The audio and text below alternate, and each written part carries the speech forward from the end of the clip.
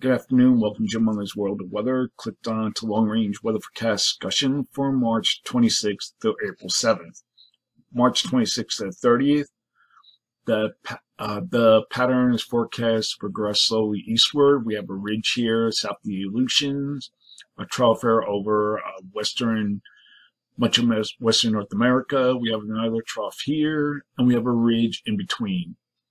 And you're looking at the GFS, and this is how the pattern's forecast to look like, and the model's a good agreement. And we go through each day, and you see the pattern slowly progressing. This trough lifts out, this ridge slides eastward, this ridge also slides to the east, and this trough here will also be pushed eastward in time. So we're at the 30th. Some of the models are not loading, so you have to just take my word. We're looking at some of them. So this is how it looks. Gulf moisture will flow on the western side of the eastern ridge, and this will result in heavy rainfall across the central and southern plains. Rainfall could be excessive from the southern plains into the Tennessee Valley. March 29th to April 2nd. Here we are at the 30th.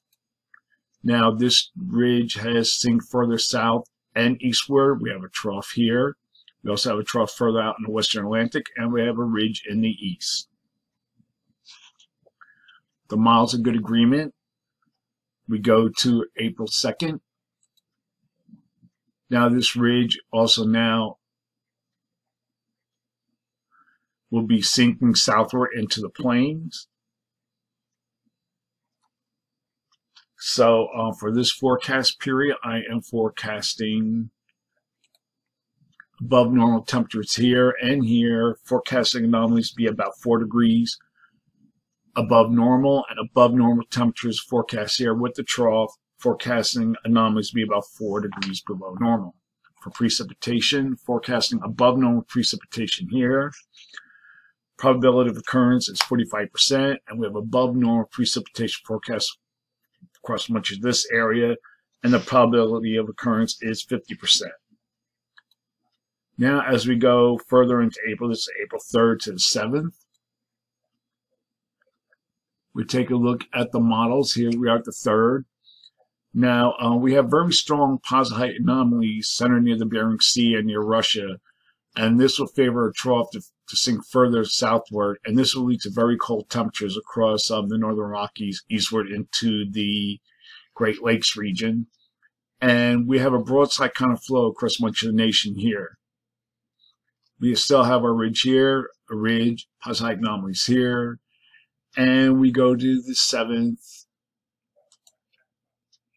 Very deep, low heights here. And then we try to look at some of the other models. That's about the best we can do. Show you this.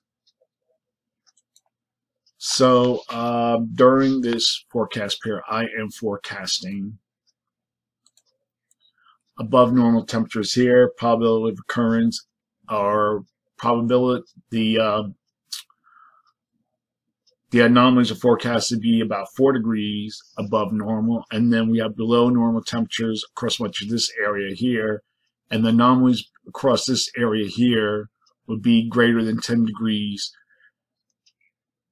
below normal due to the ridge near the Bering Sea, and to a lesser extent, anomalies would be about 4 degrees below normal here in parts of the east. For precipitation, calling for below normal precipitation here. Probability of occurrence is 45%, and above normal precipitation is forecast for this region here. Probability of occurrence is 35 to 45%. So that's the long range weather forecast discussion for March 26th to April 7th. Thanks for coming to Jim Munley's World of Weather, and have a good day.